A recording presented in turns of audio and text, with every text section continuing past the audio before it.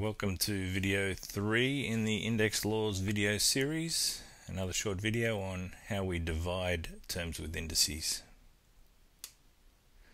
Okay, here's our first example to illustrate the technique we use. M to the 5 divided by M to the 3.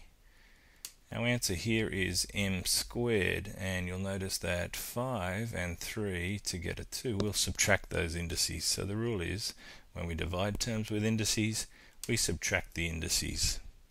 Now I want to write these out in expanded form, just like we did with the multiplies, just so that we can see why this rule is the case. Why do we subtract indices? Well, we can write this horizontal division here of, originally we have m to the 5 divided by m to the 3 written horizontally, but like any division we could write it with m to the 5 over m to the 3. The thing that's dividing is on the bottom if we write it in fraction form like that. And so as we write it out in expanded form, m to the 5 means m times m times m times m, 5 m's all multiplying with each other on the top, and on the bottom m to the 3 is m times m times m. Now I've done that in a deliberate way to write it out and just process it a little bit more clearly here. So what we can do here is do the traditional what we'd call cancelling down. If I said to myself m goes into the bottom once and into the top once, and this m can go into itself once and into this one once, this m can go into itself once and into this once. Now all these m's are cancelled out on the top here, they're no longer there, and down the bottom we actually have 1 times 1 times 1 on the bottom. Now we don't have to write 1 on the bottom, so what has survived is an m times m on the top there, and you'll see that m times m is equal to m squared.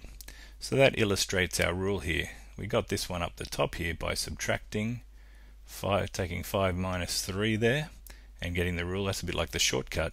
If we wrote them both out in an expanded way and did our cancelling carefully, we would discover that m times m is our remaining terms. They're our remaining answers. So they match up there. I just wanted to show you in expanded form that the rule actually works, and it does make sense in a mathematical way.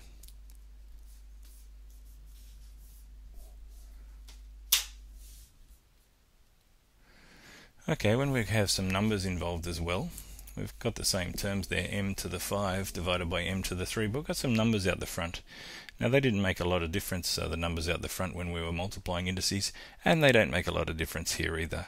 So our process here, m divided by 12 divided by 3, is normally just 4, and that's true here as well. The front numbers are just divided normally, so they shouldn't put us off. And the normal rule is m to the 5 divided by m to the 3. We just got through saying that we should subtract the indices, so the answer to that just gets tacked on after the 4 as well. So in the end there, hasn't happened, done a lot there. I'll show you in an expanded way, if I join my illustration from before, that when you've got the 12m to the 5 at the beginning of a horizontally written division there, we can write it as a fraction with the 12 on the top and the 3 on the bottom.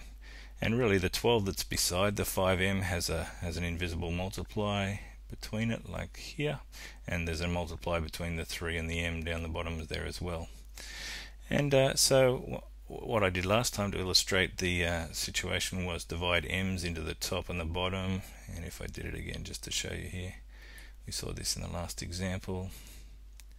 So they're all gone, they're all cancelled out, and we can do that with the numbers as well. When we cancel down numbers, we try and find a number that goes into both the top and the bottom, and in this case we can divide 3 into itself once, and it goes into there 4 times as well. So on the top, in the end, we have a 4 times an m remaining, and that gives us 4m squared if we write it out. So that's just to illustrate that it works whether you are just thinking about it horizontally, or if you want to double check this to just see that you've done it correctly. This is an expanded way, is a good way of double checking your answer. So I hope that helps you figure out how to divide indices. So far we've had multiplying indices where we add the indices, and dividing indices where we subtract the indices. They're our two main rules we've seen so far.